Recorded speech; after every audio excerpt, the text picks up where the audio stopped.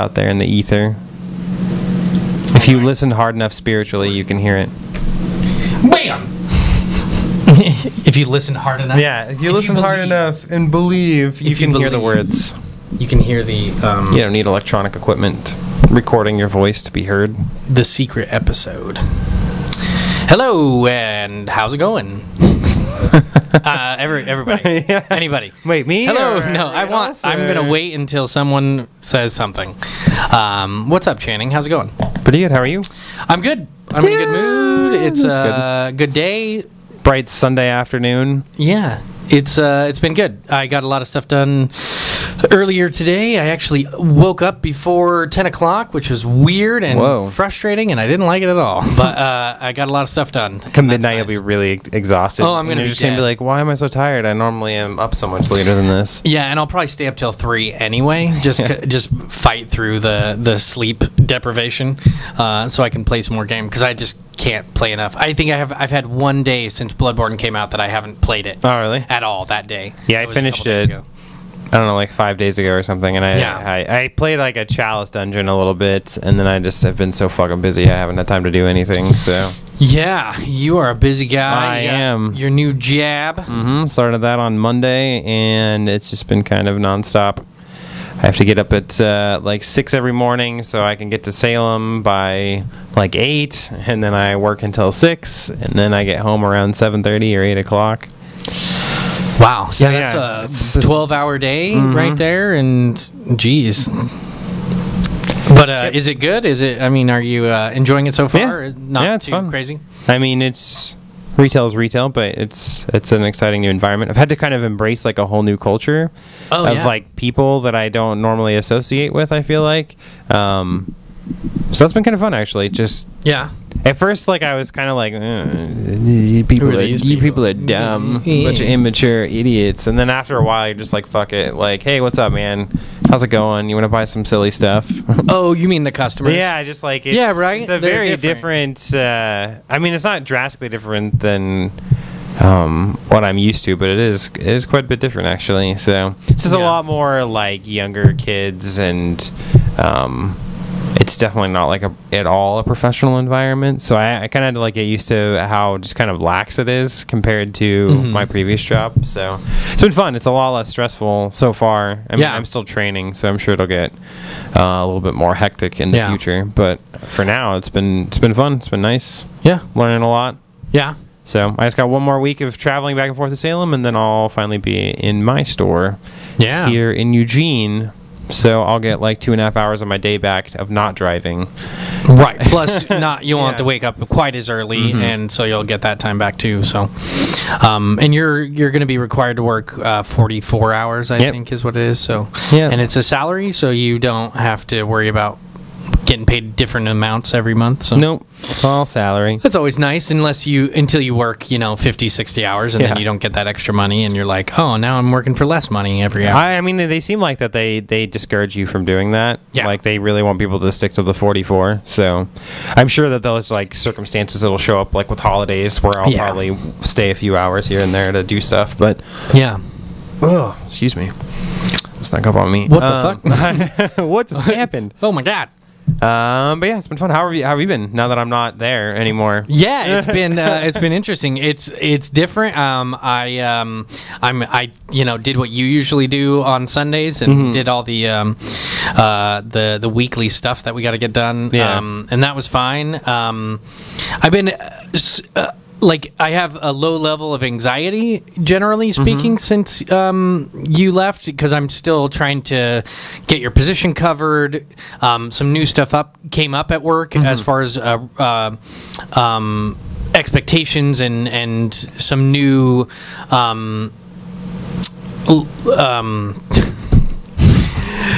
things that I have to do.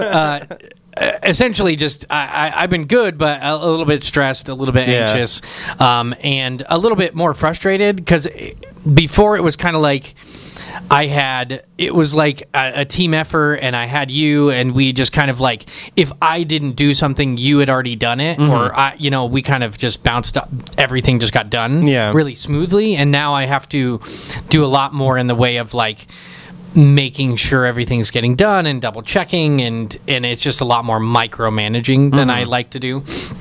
I essentially just like to have everybody do everything for me, and when I have to run in and take somebody's spot, it's a little different. But for the most part, it's been fine. And so I'm sure it'll be. I've been busy, so a lot better once you get your replacement in, and I have the extra help. I'm supposed to have them in this week, but they were sick, so I had to readjust the schedule like a crazy amount, like the day before it came out. So I'm kind of scrambling. That was the main reason why I was kind of stressed out, was just getting that person into the store and ready to go. And I haven't met them, and so I'm kind of curious how that'll go. But once they show up, I'll probably be a lot less stressed about everything. And I've been having to coordinate and get other employees from the other store over, and so otherwise been good. I've been had a day off. I went on a big long bike ride, and I got a new kettlebell, so I did a long exercise with that the other day. And I keep getting people telling me how thin I look, and that's fun. It's weird. I'm getting used to it. And it's really interesting. It used to be my beard. Everyone was like, "Oh, you fat guy, you have such a nice beard." And now they're like, "Oh, skinny guy, I didn't even notice your beard." Oh man, now you're not like Zach Galifianakis. Yeah, I don't get the Zach Galifianakis thing at all anymore. I think because I lost some weight. So yeah, it's been interesting. And I'm just not sure if I've like lost too much weight or whatever, but I think I'm okay. I think you're all right.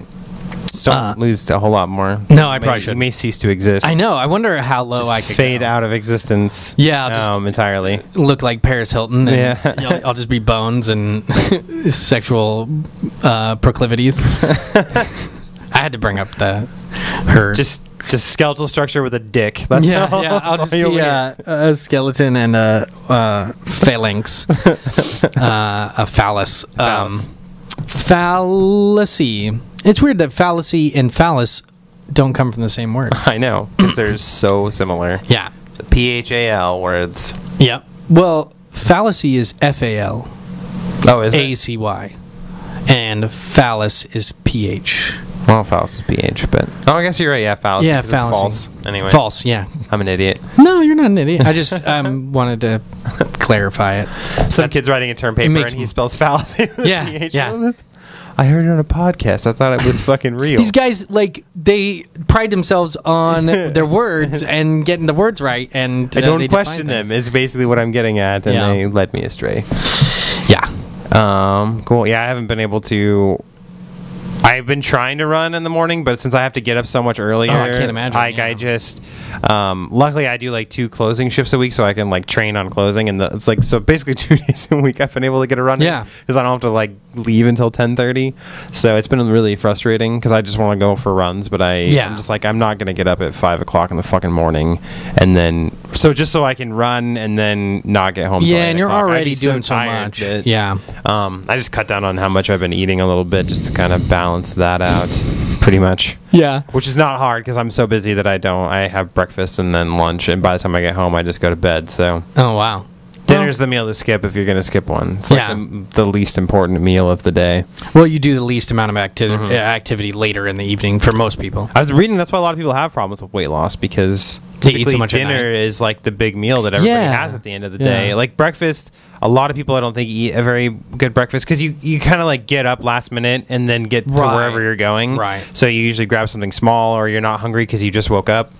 So breakfast is like the meal that should be your biggest one because that's going to fuel you the whole day. And then lunch is like your, just to keep it going. But dinner, you're actually supposed to have a really small meal because you usually just go to bed a couple hours or a few hours afterwards. Yeah. So... Yeah, I think so. At some point, dinners became the big family event. Everybody gets together in the evening, and so they cook a big meal. And I think that was more when you would have dinner, like everybody had dinner, like right. When the sun goes down, like and then you would be up for a little while longer, and it wasn't as big of a deal or whatever. But yeah, I think lifestyle is lifestyles are so different nowadays. Yeah. You know, they're so varied, and so there isn't like a specific breakfast, lunch, and dinner time for a lot of people. Like I don't have any. Like my schedule is way different than most people's. Yeah. But yeah, I've been trying to eat more breakfast stuff. Like I've been getting these breakfast burritos that I can heat up real quick and eat in the morning, so that I have. I also found that like if I didn't eat breakfast, I would eat just a couple little things like a yogurt and a breakfast bar or something, like a granola bar.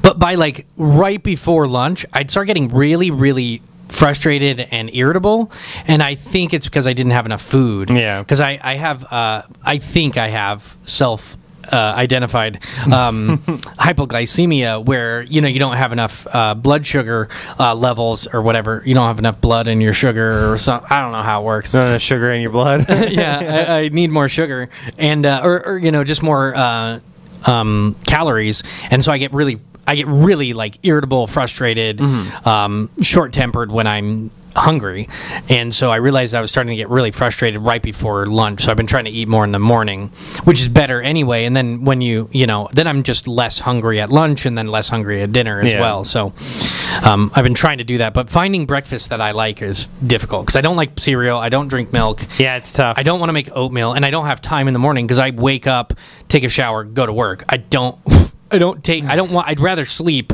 Yeah. Which is bad. I should go to bed a little earlier, wake up a little earlier, and I could make like eggs or because breakfast food is like my favorite kind of food. I love the type of food. It's just it's just like I don't get up early enough to like fry up some eggs. Yeah, like and it only takes bacon or something. 5-10 minutes. Anyway, yeah, but it is like always kind of like on the go. Yeah. So yeah. But luckily, cereal doesn't bother me. I'm just a lot pickier about cereal now. I mean, when you're a kid, I feel like you did anything with sugar in it. Yeah. But now I don't like sugary cereal. Yeah, it's not good. Yeah. So I usually have to get like Special K. Like I want enough like flavor to like enjoy it. I couldn't just eat like Cheerios plain. I would have to have something with them, like fruit in it or something. So I usually do like the Special K with the red berries, dried strawberries in there, because it's just good. it's like the perfect amount of like sugar. It's not overpowering and it's good. Yeah, those ones in particular. That cereal is really sweet and yummy and good. But like Lucky Charms and shit, I'm just like I can't fucking eat this shit anymore. Count Chocula. Fucking. It's just dessert Lucky for Charms. breakfast. Dude, Lucky Charms is just those little hard ass marshmallows made of sugar, and they're so hard you have to wait until they soften, or else you like break your teeth on them. Yeah, I remember always have like the marshmallows, and then it would make that sound when you bite into them, like that, like nail on a chalkboard, It was fucking terrible. And then even the pieces that aren't marshmallow are just like little sugary grain pieces of grain or whatever. Yeah, they're like knockoff Cheerios.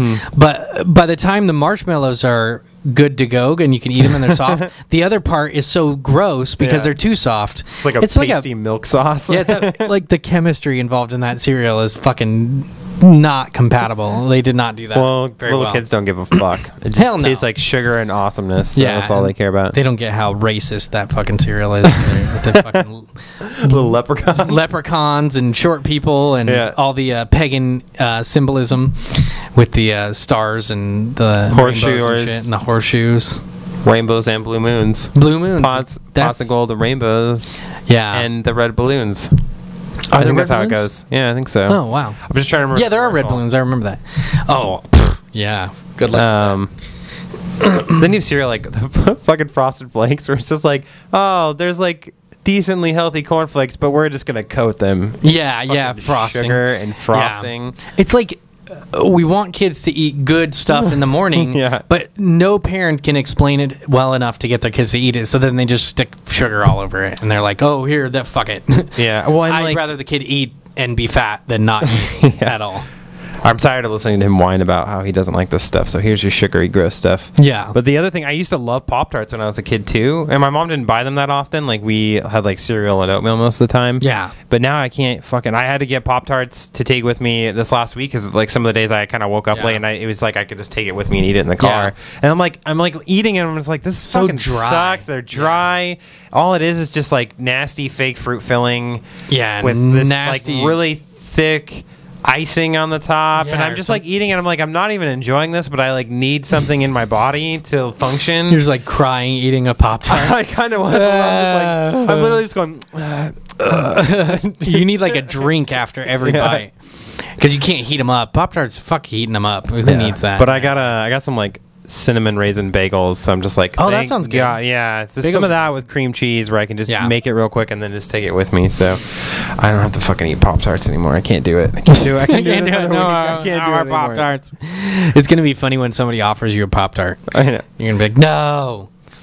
I graduated from like the Pop-Tarts to those toaster strudels, and now I can't even eat those either. Yeah, like, those are so sweet. Yeah. They're like freaking pastries. Yeah, I used to love bagels, but I don't like bread that much, and I don't know. I'm just not a huge fan of. I go through like phases where bagels are just awesome. Like I bet you by the end of this week, after eating bagels every day, I'll just be like, okay, I'm done with fucking bagels now. Those raisin cinnamon ones, those are pretty dank though. This is the fucking breakfast episode. The breakfast club. Why not? Fuck yeah. It. Talk about lunch sometime. No. What's your favorite breakfast food?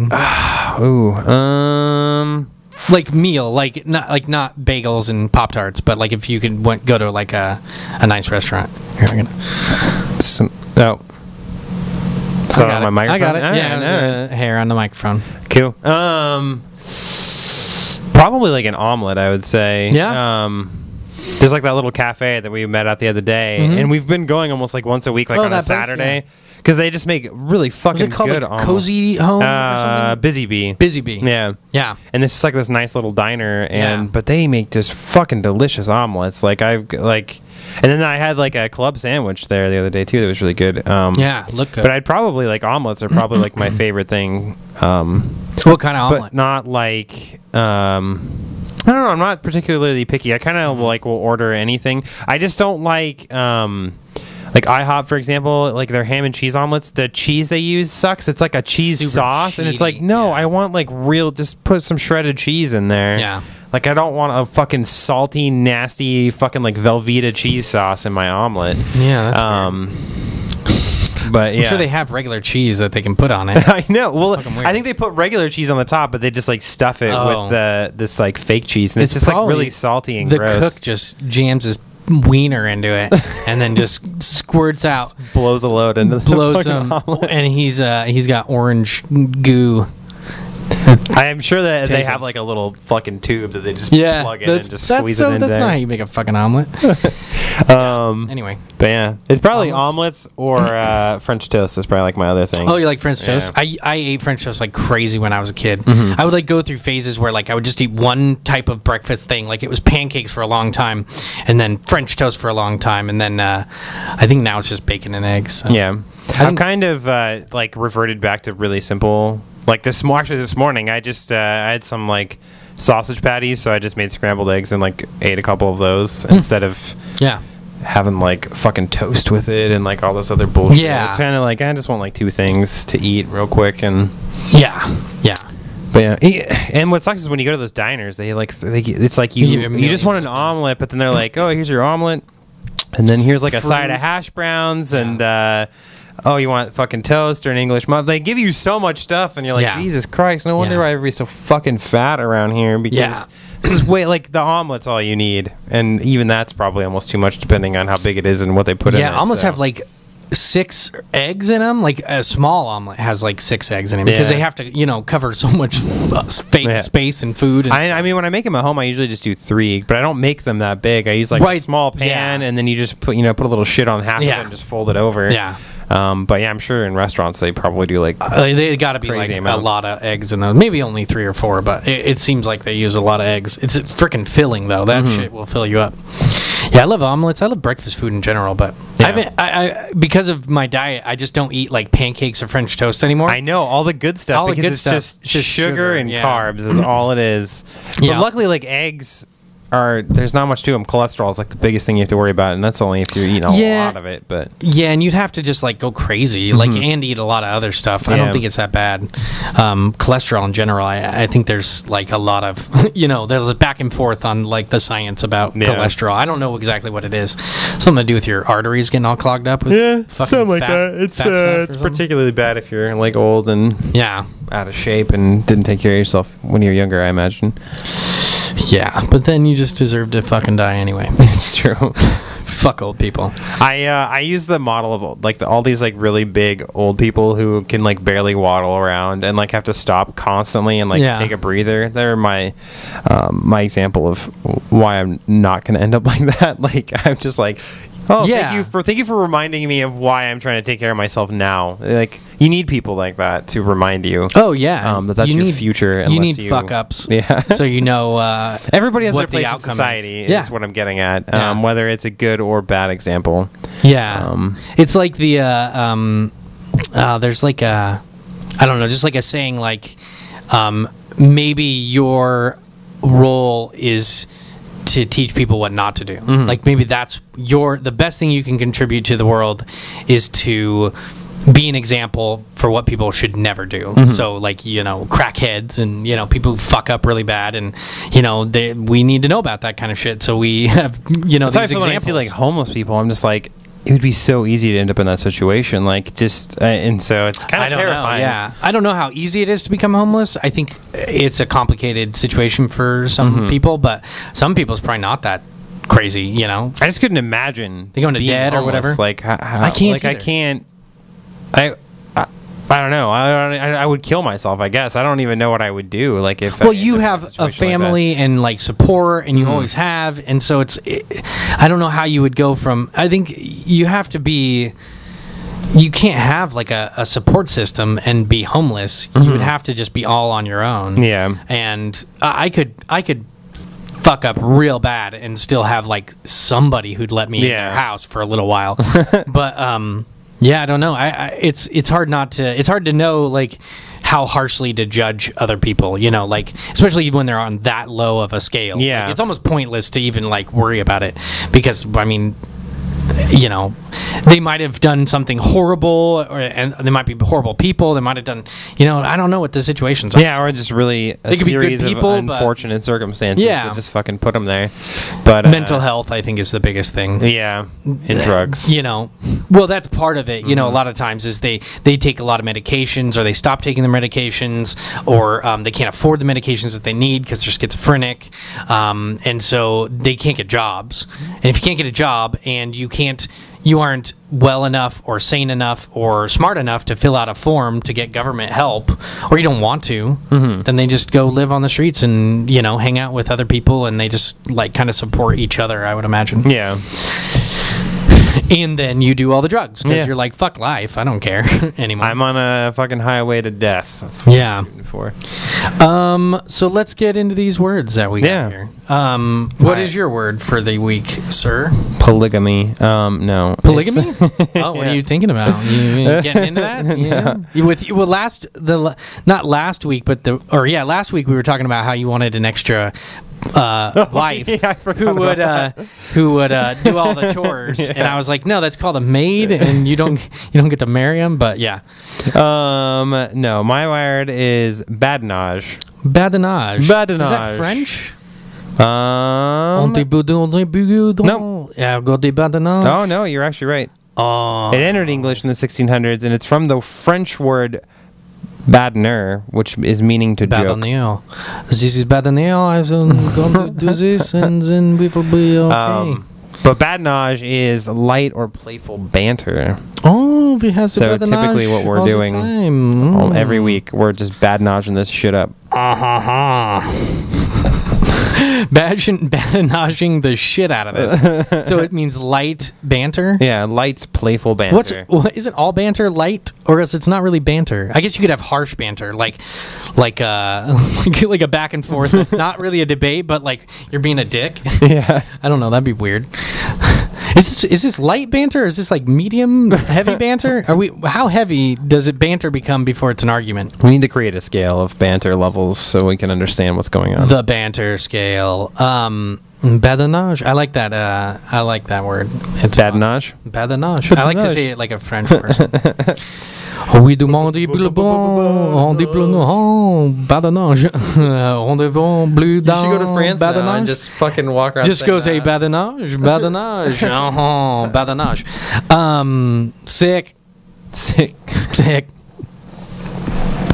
What's your word? I got real close there. Mine is Halcyon. I never. Are you sure that? Did you look at a pronunciation down and guide? I didn't actually look at it before I saw it. Okay.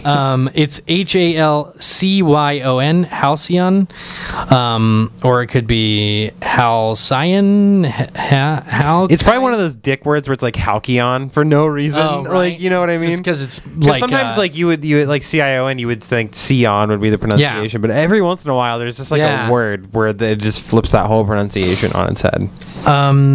Halcyon, it means calm or peaceful. So you could say this lake is Halcyon. Nice. Be all smart about it. Class it up. It would not fit in a badinage, I feel like, if you're trying to use words like Halcyon. No, that wouldn't be light banter. That'd be medium banter. It'd be like intellectual banter. Which is too high level. Light. Yeah. Highbrow. Yeah, so we got some words. Very interesting words. Badinage. I don't know.